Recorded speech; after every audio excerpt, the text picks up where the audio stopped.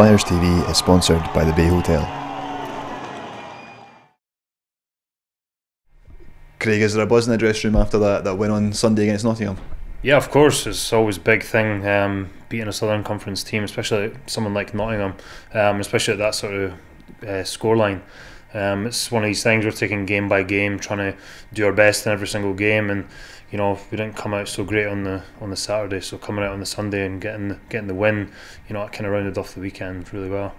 What did you make of that performance on the Sunday? Yeah, I thought it was great. I thought the guys played really well. We played very physical, and that's something we've really tried to do over the last little while, is trying to come out and be a lot more physical, and I think it played quite well. The fans seemed to really like it as well. There was a good atmosphere in the arena, and I think if we keep on playing like that, then we'll certainly have success throughout the season. And the team in recent weeks have started to get some really good results.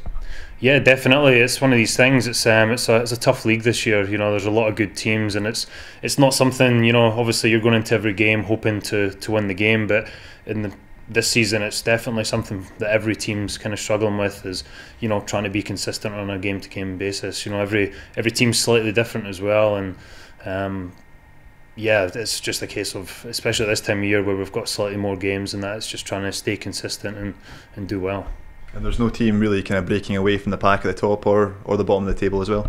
No, that's the thing. It's all teams, there's each week you look at the different results that are coming in, and there's no way of determining who's going to win or who's going to lose.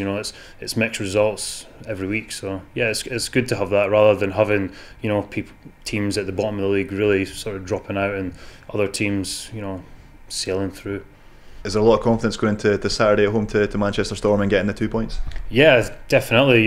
Coming off the win from Sunday there, I think, as I said, taking game by game, but Saturday definitely we'll be looking to take the 2 points and go into Sunday's game looking to do the same. So, and what have you made of Manchester this season in the games they played against Fife? Yeah, Manchester's been good. They've got a couple of key guys there that are good goal scorers, and they're quite a good fast team. So obviously they're relatively new to the league. But yeah, they seem a really good team, and just like any other team, it's going to be a challenge, but hopefully in our home barn we'll be able to do it.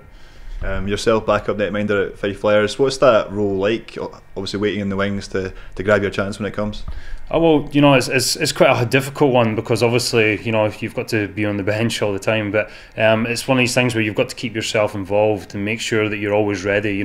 It's one of these things like I experienced a few years ago. You never know when that opportunity is going to come up. Whether Brownie gets injured or it's something that I've got to step up. So it's one of these situations where you've got to keep yourself ready all the time, keep yourself confident, and keep yourself fit over the season. So. And how much are you enjoying being part of the Fife Flyers team? Oh, it's great. And especially this year, it's a great bunch of guys, and I'm really enjoying it so far this season. So.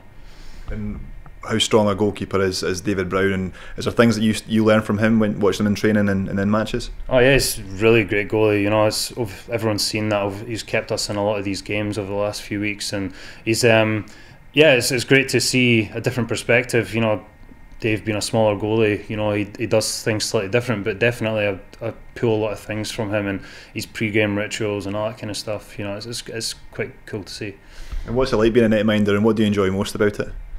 It's just a bit different. It's the team rely heavily on you, and it's one of these things. It can have its advantages and disadvantages. Being a goalkeeper, it's if you make a mistake, it's very obvious, where players can make a few mistakes and it's maybe not so obvious. So it's trying to get past those and be very confident in your own net. So.